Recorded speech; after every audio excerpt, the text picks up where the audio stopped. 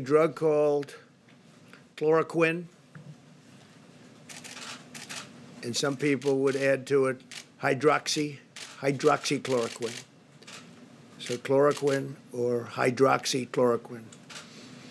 Now, this is a common malaria drug. It's also a drug used for strong arthritis. Somebody has pretty serious arthritis. Also uses this in a somewhat different form.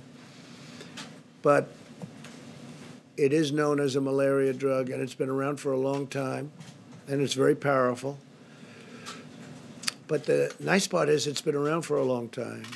So we know that if things don't go as planned, it's not going to kill anybody. When you go with a brand new drug, you don't know that that's going to happen. You have to see, and you have to go long test. But this has been used in different forms, very powerful drug in different forms. And it's shown very encouraging, very, very encouraging early results.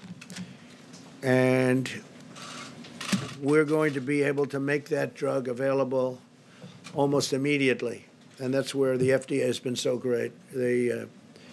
They've gone through the approval process. It's been approved. And they did it. They took it down from many, many months to immediate. So we're going to be able to make that drug available.